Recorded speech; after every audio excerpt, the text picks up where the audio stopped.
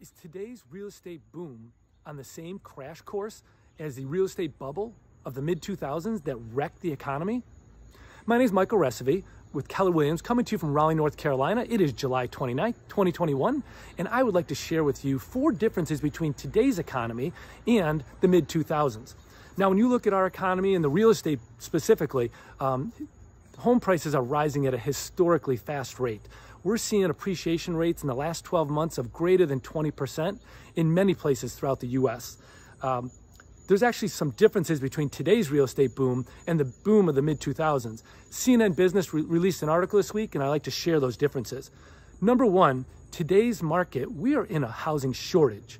When you look at the mid-2000s, they were building over 2 million new homes per year, and today we're only building about 1.6 million. In the mid-2000s, they actually had an oversupply of homes, where today we have a shortage of homes. When you look at nationally, there's about 2.6 months of inventory available. In a healthy market, you'd want to have at least 6 months of inventory.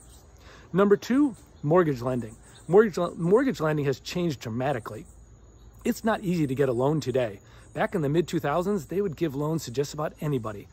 There were loans known as ninja loans, where there was no income requirement, no job requirement, no asset requirement, and there was even sometimes no documentation required.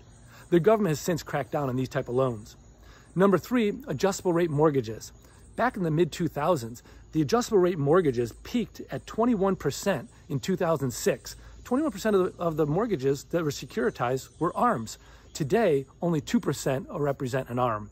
So if the government does hike up rates, which they will, because that will cool the market, that means that less people will be impacted by having a larger mortgage payment.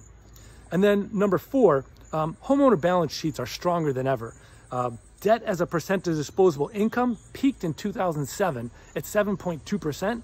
When looking at today, it's actually at a 40-year low in 2021, where it actually was down to 3.4%. So that's some 4 differences that today's market versus the mid-2000s.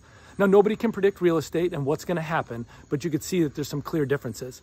Again, my name is Michael Resevi with Keller Williams, coming to you from Raleigh, North Carolina. If I can help you out, feel free to reach out. And as always, have a fantastic day.